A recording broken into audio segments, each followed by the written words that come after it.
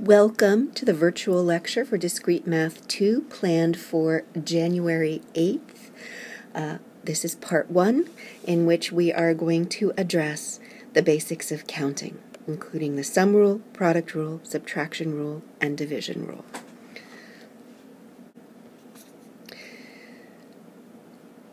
This whole chapter is about combinatorics, which is the study of counting. And I hope you've read the textbook, section 6.1. And the very first line of this chapter, your author says that combinatorics is the search to understand patterns. It's not always clear what that means.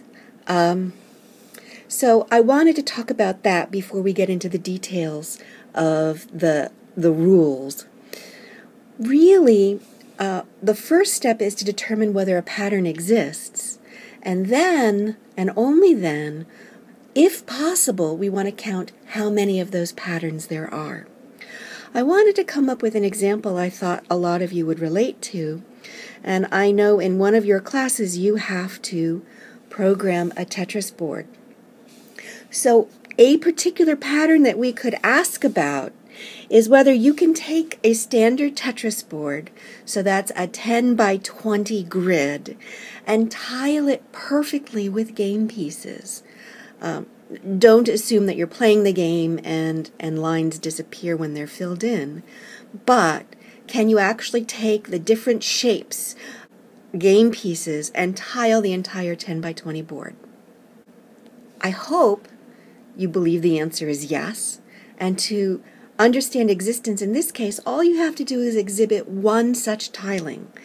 And I know you can do such a tiling with the long, skinny 1 by 5 shape, and you will be able to fill the entire board up if you had an unlimited number of that shape. So the existence question here is pretty easy. Now I'm going to ask, how many different perfect tilings of a Tetris board are there with game pieces? That question ends up being pretty hard. It was answered recently by Stephen Butler and some of his students at Iowa State University, and it ends up being over 291 decillion. That's a big number. And he used beautiful techniques of combinatorics to determine that. So in this case, we have an example of an existence question being easy and the counting question being hard but being solvable. Sometimes the existence question is hard, and things like, are there an infinitude of twin primes, which is one of those big millennial problems. Sometimes the counting question is hard. So why do we count in the first place? For you, as a computer scientist, really you want to understand how long an algorithm is going to take. Nanoseconds versus millennium. You can write a perfectly good program that will answer the question you have been tasked to answer, but it will not be complete in your lifetime. You probably haven't done an appropriate job. So, in your case, understanding the complexity of an algorithm is critical.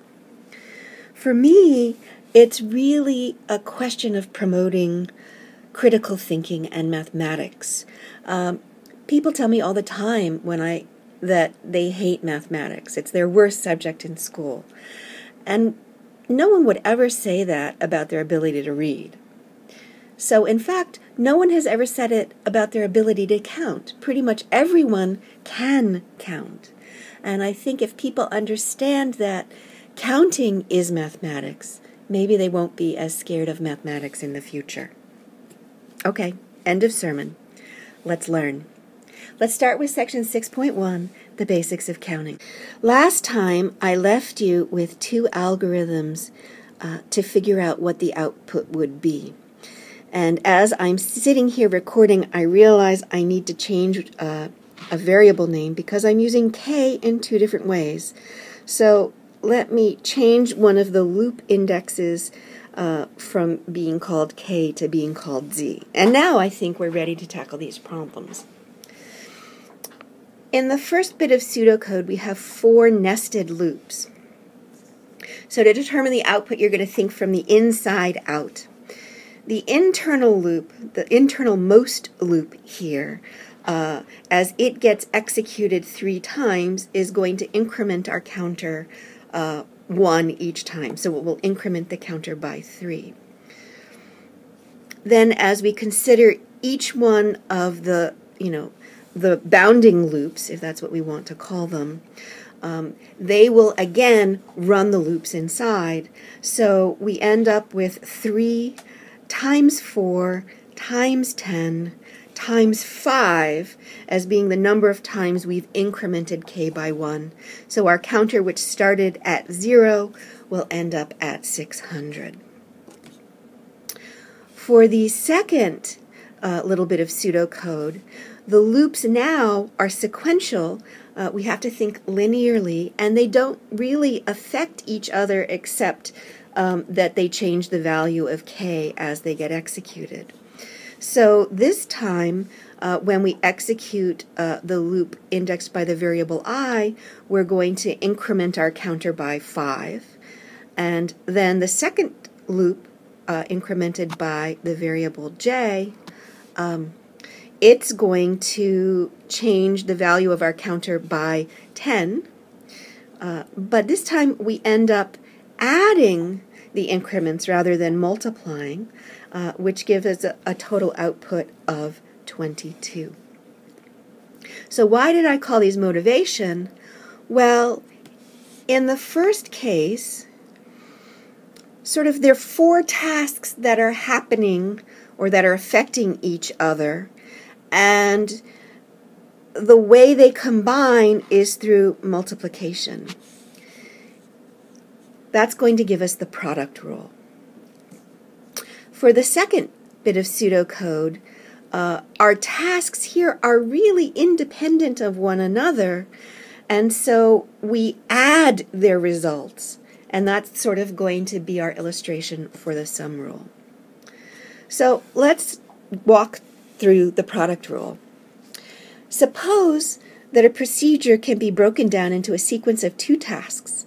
If there are n1 ways to do the first task and n2 ways to do the second task, then they're going to be the product of n1 times n2 ways to do the procedure, or to do the 2 tasks together. So this is very much those nested loops where the tasks are executing each of the loops themselves. This can, of course, be applied to any number of tasks. You can have 10 tasks and then multiply the number of ways to do each one of those tasks together. So that's the product rule. The sum rule, on the other hand, we have a task that can be done in one of n1 or n2 ways, and there's a caveat here where none of the n1 ways is the same as the n2 ways. So in this case, the total number of ways of completing the task are going to be the sum n1 plus n2. And it's important to understand that the ways of the n1 ways of doing the task are disjoint from the n2 ways of doing the task. That's what allows us to add them together. At this point, you might want to pause the video and take a break and watch a YouTube.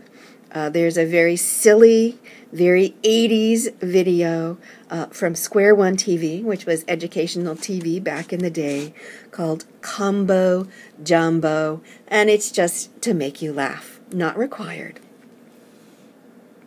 A binary string is created from an alphabet that contains only 0 and 1. How many 16-bit strings are there?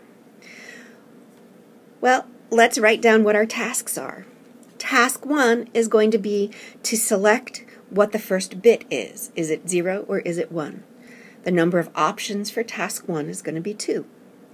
Task 2 is going to be to select the second bit. Again, there will be 2 options.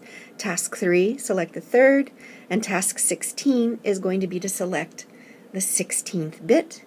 In each case, we have 2 options, And so the total number of ways, the total number of 16-bit strings is going to be the product of all these 2's. There's 16 of them, so it ends up being 2 to the 16th. So that is a very straightforward application of the product rule. Now, how many ways can you have a 16-bit string that ends with the sequence 1 or 1, 0? What's important here is these two possibilities, ending in 1 versus ending in 1, 0, are disjoint. You can't end in 1, 0 and also end in 1. So we want to count how many strings end in 1 and then how many strings end in 1, 0 and add those together to get the total number of bit strings asked for. In terms of ending in 1, it's very similar to what we did in part 1, except now for the 16th bit, that is already specified. So when you do your multiplication, you will be multiplying 2 by itself only 15 times. So there will be 2 to the 15th strings ending in a 1, and there will be, for similar reasons, 2 to the 14th strings ending in 1, 0, which means our answer is going to be 2 to the 15th plus 2 to the 14th. Variations on a theme, 16-bit strings that end with 1, 1, 0, or 1, 0, 0. These again are disjoint events, so we simply need to add up how many end with a 1, how many end with a 1, 0, and how many end with a 1, 0, 0. That's going to be the sum of 2 to the 15th, 2 to the 14th, and 2 to the 13th. And last is our example, how many 16-bit strings end with 1 or 1, 1. This time I hope you realize that ending in 1, 1 is not a disjoint event as strings ending in 1. In fact, they entirely overlap. If we were to draw the Venn diagram, the strings ending in 1, 1 belong entirely within the set of strings that end with 1. So really, here, all you have to do is count the strings that end with 1. We've already done that. They're going to be 2 to the 15th.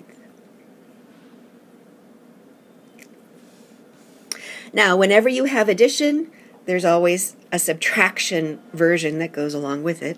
So there is a subtraction rule. I've written down what the addition rule is here. Okay, that's exactly what the addition rule says. The subtraction rule allows us to remove the requirement that the ways of completing the task are distinct. But when we remove that requirement, we have to remove the double counting that took place. So the total number of ways that a task can be done in N1 or N2 ways is going to be N1 plus N2 minus the number of ways common to both sets. Okay, so this is also known as inclusion-exclusion on 2 sets. It can be generalized to as many sets as you want. And you may have seen it back in your chapter on set theory when you were looking at the size of the union of 2 sets. Because when you look at the size of the union of 2 sets, you take the size of the first set, you add it to the size of the second set, and then you have to subtract off the size of the intersection. So let's do a brief visitation back on problem 4 and realize that we could have approached it a different way. I can embrace the fact that they overlap and use the subtraction rule. So it's going to be the number of strings that end in 1 plus the number of strings that end in 1, 1 and subtract the number of strings that end in both 1 and 1, 1. But of course, there are 2 to the 15th strings that end in 1. There are 2 to the 14th strings that end in 1, 1, and any string that ends in 1, 1 also ends in 1, so there are 2 to the 14th strings that end in both, which means these 2 to the 14ths cancel, and again, we end up with 2 to the 15th as our answer. So this is sort of a lesson that there will be many, many ways to get to the same answer. Sometimes if you can find 2 different ways to get to the same answer, you can feel a little bit more self-assured that the answer you have obtained is correct. One last rule, the division rule, because the partner to multiplication is division, so if we have a multiplication rule, we always ask, is there a division rule?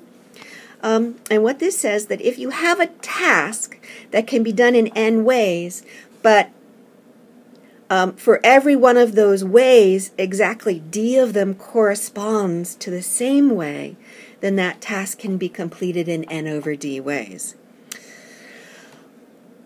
I think that sounds a little confusing, and I like to call the division rule cow counting. So what do I mean by cow counting? Well, suppose you are an ant in a field and you want to count the number of cows in that field. Because your perspective is so low, you can't see the massive body above you, but only the hoofs. So instead of counting heads of the cows, you're going to count the legs. And in this case, our cow, as most cows do, have 4 legs.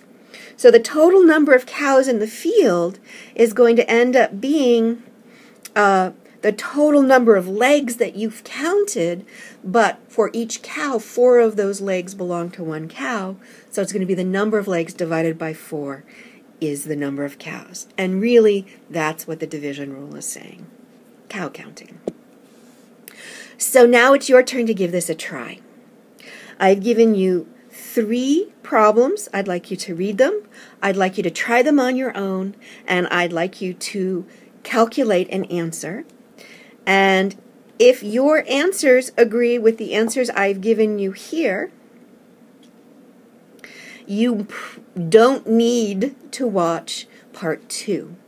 Part 2 will simply work through the answers of these 3 problems, but you may want to skip to part 3.